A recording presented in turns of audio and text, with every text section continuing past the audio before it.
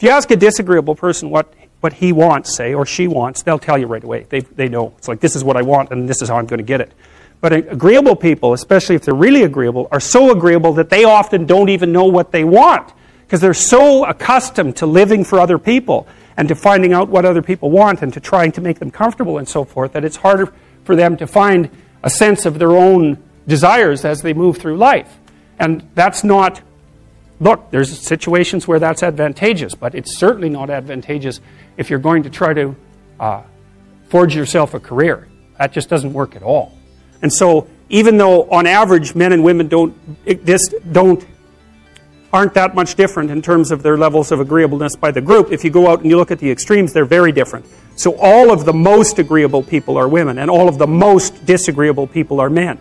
And the thing is, the extremes are often what matter, rather than what's in the middle. And so one of the ways that's reflected in society, by the way, is there's way more men in prison. And the best personality predictor of being imprisoned is to be low in agreeableness. It makes you callous. Now you might think, well, what's the opposite of compassion and politeness? And the answer to that is, I think it's best sort of conceptualized as a trading game. So let's say that we're going to play repeated trading games. And if you're very agreeable, then you're going to bargain harder on my behalf than you're going to bargain on your own behalf. Whereas if you're very disagreeable, you're going to do the reverse. You're going to think, I'm in this trading game for me, and you're going to take care of your own interests. Where an agreeable person is going to say, no, at best, this is, at worst, this has to be 50-50, but I'd like to help you every way I can. One of the things you have to be careful of if you're agreeable is not to be exploited, because you'll line up to be exploited. And I think the reason for that is because you're wired to be exploited by infants. And so that just doesn't work so well in that actual world. And one of the things that happens very often in psychotherapy, people come to psychotherapy for multiple reasons, but one of them is they often come because they're too agreeable.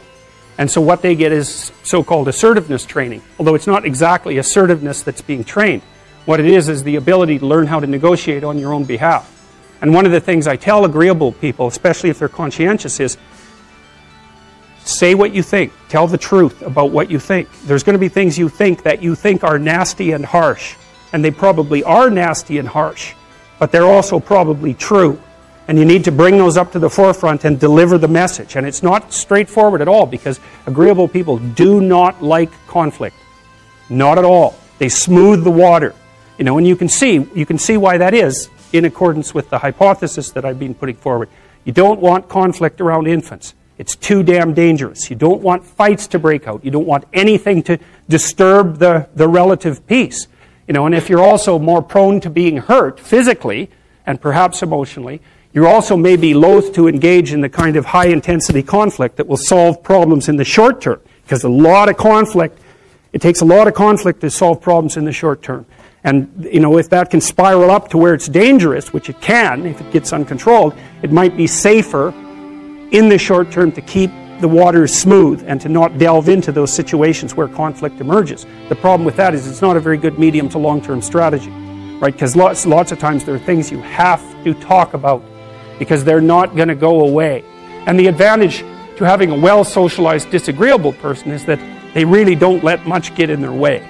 So if you can get a kid who's disagreeable socialized, that person can be quite the creature, because they're very forward-moving in their nature and very difficult to stop. But if you don't get them successfully domesticated, tamed, roughly speaking, by the time they're 4, their peers reject them.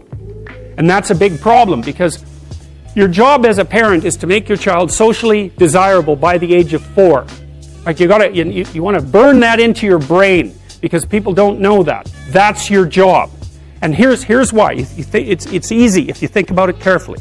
So you imagine you've got a 3-year-old child, so sort of halfway through that initial period of socialization, and you take that child out in public. Okay, what do you want for the child? Who cares about you? What do you want for the child?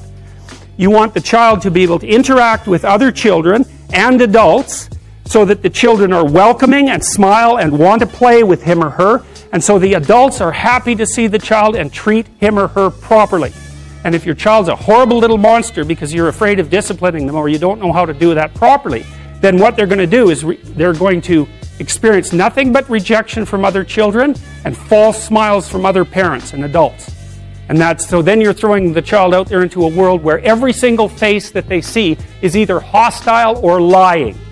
And that's not something that's going to be particularly conducive to the mental health or the well-being of your child. If your child can learn a couple simple rules of behavior, like don't interrupt adults when they're talking too much and pay attention and try not to hit the other kids over the head with the truck any more than is absolutely necessary, then, and share and play properly, then when they meet other kids, the kids are going to try out a few little play routines on them, and that's going to go well, and then they're going to go off and socialize each other for the rest of their lives.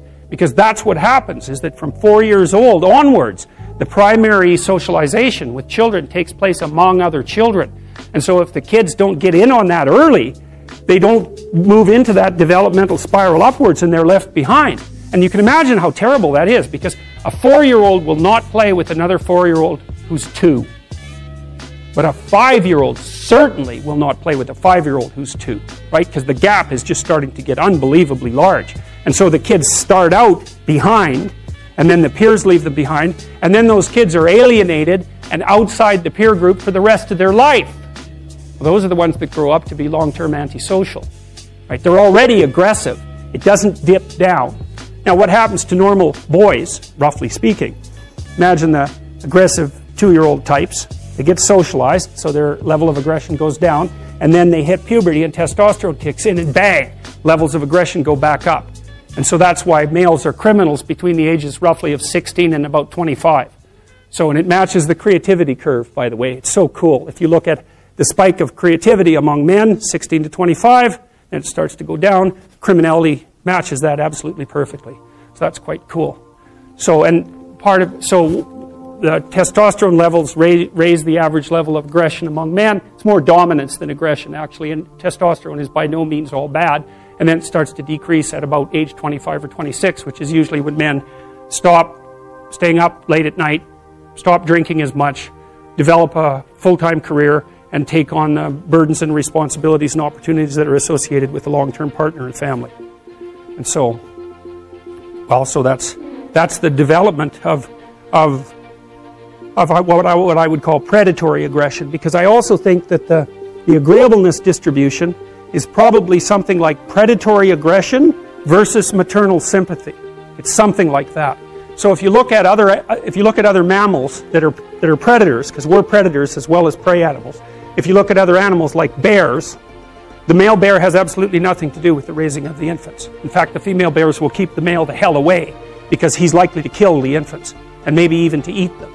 So there's no maternality at all in solitary male mammalian predators.